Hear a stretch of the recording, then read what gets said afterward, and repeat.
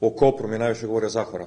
Mi smo dobri prijatelji još iz dana dok smo igrali u Dinamu i rekao mi sve najbolje o Kopru. Sad o slovenskom nogometu ništa ekstra, znam samo sam Olimpiju i Maribor, znam da su i klubovi koji su bili u Jugoslavenskoj ligi, to je većina to, ali najviše o reprezentaciji.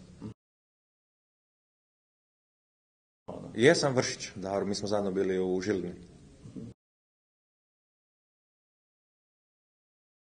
Iskreno, moja rodbina je to, niko sve maksimalno podržava kad zaberem bilo koju sredinu da igram, dosta klubova sam promijenio.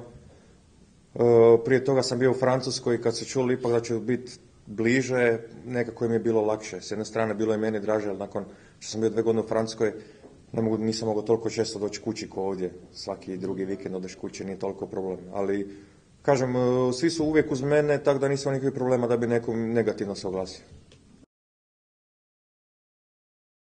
Bilo zanimala me liga, kvaliteta lige. To mi je bilo iskreno, uvijek su govorili da je Hrvatska liga kvalitetnija u odnosu na slovensku. Sad igram tu i mogu reći da mislim da nije nešto koliko su to govorili. Po meni je to podjednako, pogotovo što u Hrvatskoj je Dinamo koji je iznad svih daleko, pa su svi ostali. A ovdje sve izjednačeno, po meni. Čak i onaj zadnji uvijek može pobiti prvog. I to po meni je to draža ove lige. Pa engleskim se služim još od osnovne škole, francuski sam učio u Francuskoj, hrvatski, normalno hrvatski, evo naučio sam slovenskog, mislim dosta dobro mogu pričati slovenski. Okay. Seveda. Za meni Slovenija uvijek, kad pomislim Slovenije, to je odmah skijanje, smučanje, kako vi kažete. Iskreno, veliki sam ljubitelj skijanja i nadam se da ću, ja mislim čak i ove zime, da ću ići sad na Pohorje.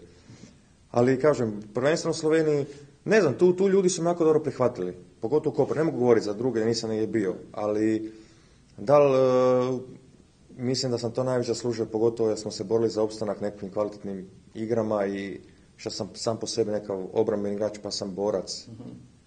Pa ljudi to zavole, najviše gledaju koliko daš za klub. Ja sam dao, mislim, ostali smo te godine u ligi da je to puno utjecalo na te ljude i od onda i do sad ja stvarno super korektan.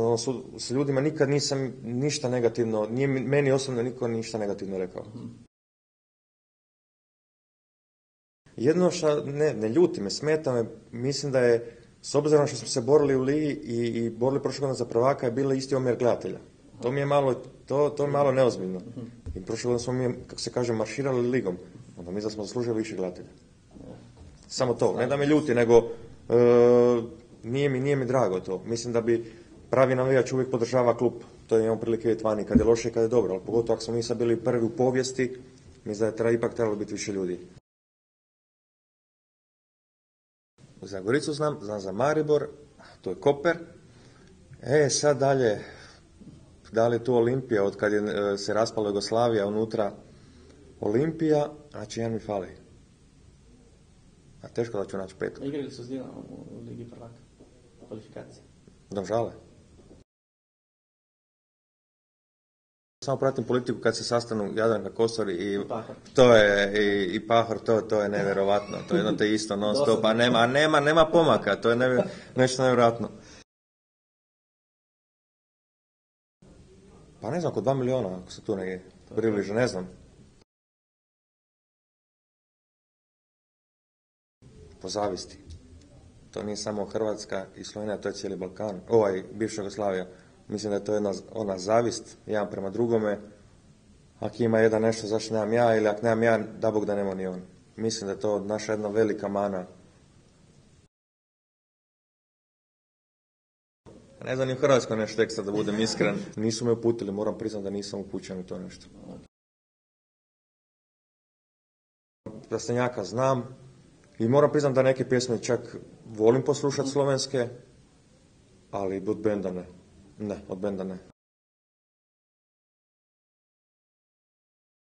Kad smo tu, onda sigurno sve zanima Portorož, ili svi kažu da je to tipa naša Opatija ili vaša Azurna obala. Odemo u Portorož, malo prošećemo Portorož, znamo otići, to je blizu Trst, ako dođu žene, onda znamo svi kud moramo ići. Ali u Sloveniji, pa ne znam, ja sam kažem, većinom je tu Kopar, znači ima ta postojna koja, ja sam ko klinac išao tu, to je bio onda izlet. Imate Pohor je dobro otići prošetat, ko voli šetat naravno i takve neke stvari. Sad neke ekstra znamenitosti moram priznati da ne znam, jer pošto sam ja sportaš i moji su, znači to su većinom stadioni, šta bi išao pokazati. Pa prvo bi se išao sigurno sad pohvaliti sa stadionom, jer je lijep neki novitet u Kopru općenito, ja govorim sad za Koper, sad kažem. I ova novo šta je riva napravljena i ova ulica je sve stvarno napravljeno lijepo, što se mi tiče lijepo.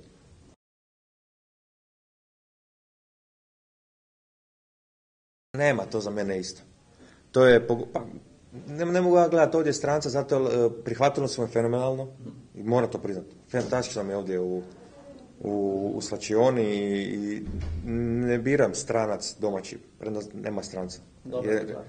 Pa stvarno se relativno jako dobra klapa, niko se nemamo nekakvu zvijezdu, znači svi su nekada nešto onako, svi su za popit piće, za otići na piće post treninga, svi su za neku uzezanciju, za šalu i tako. Tako da nema, jedini stranac je vjerojatno taj Ante Tomić, moj prijatelj, ali on se super uklopio, tako da odemo, kažem, post treninga, odemo na piće prije treninga, ovako, nekad se nađemo zajedno, pogledati utakmicu, bilo kod nekog prijatelja. Nema izdvajanja, stvarno ima nas uvijek, ne, ima stari i mlađi, to je normalno neka stvar, ali nema tu. Za mene su svi isti ovdje. Kih me ovdje svi zovu. Pa sve zavisi, dok smo bili ovdje, kako kažeš, družina, žena i mali, sam išao možda jedan pomiješan, nije bilo potrebe, bilo mi lijepo, ali sad neki su bili mali problemi, pa je žena ostala kući s malim, sada čim lovim slobodan dan se zaletim kući. Sva sreća, velim se autoput, to je za 2 sata dođeš u Zagreb, ali super je korektno i sa trenera, i kad je bio trener Okčić i trener Gliha, maksimalno su mi dali, znači bili super korektni, tako da s te strane nisam imao nikakvih problema, znači kad sam god ulovio neki prostor da otići, bi otišao. Ali kad žena bila tu, nisam potrebe. Meni je kod nas fantastično nešto taj fanatizam prema sportu kad je dobar rezultat. Opet negativan nekad nije dobar. To je mana ne samo kod nas, nego i vidim kako sad svi uz vašu reprezentaciju. Nevjerojatno dođu Farski otoci, to se navija, to gori sve. To ja to obožavam. Samo kod nas je i rukomet. Mi stvarno smo jedna zemlja koja fantastične sportaše ima. Od Ivanišića, od Janice Kostelić, od rukometaša, vaterpolista, nogometaša. Znači, ta jedna euforija traje, ja ne znam ovdje, kažem, ne možete zamisliti šta je to. Kod nas ne rade ljudi. Jednostavno, nije bitan posao, sve stane. To je taj fanatizam i ljude zaborave na sve probleme svoje. Tih 90 minuta nogometa, 60 minuta rukometa, ljudi zaborave na sve, svi se druže, svi piju i onda se opet vrate problema. To je nešto, barem što sam doživio tamo u Hrvatskoj, to je za mene, tim se, kako se kaže, ponosan sam na Hrvatsku, ali opet s druge strane sam kad imao u politiku i sve, do tu mi je puno kako.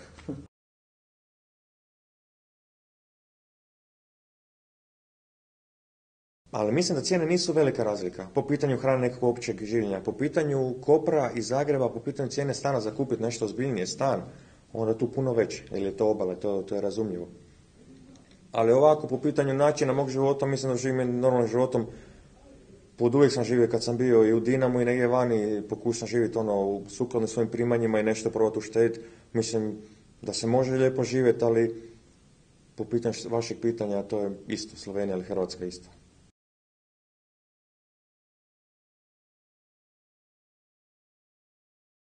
Pa ne znam, sad je teško govoriti.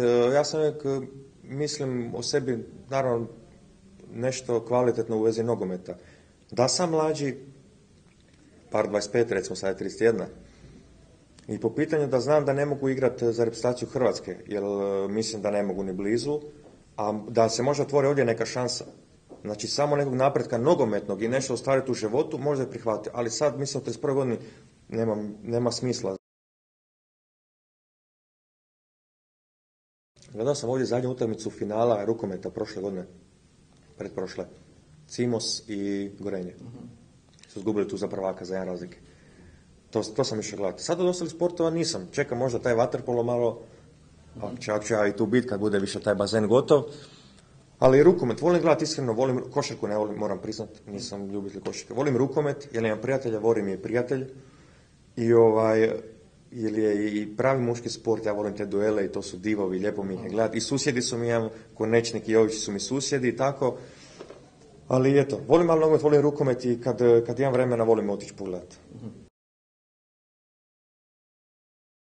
Za mene žena moja svetinja, ali kažem, ona meni vjeruje i popričati ovak s bilo kim, to je sasvim normalna stvar. Ali pozitivno, sve moram reći da sam imao jako lijep odnos sa svima ovdje, pogotovo s djevojkama. Moja poruka je, ljudi, dođite na utakmice kad je dobro, kad je loše. Imamo otkrivene sad stadione, dođemo se družiti, eto, to je to.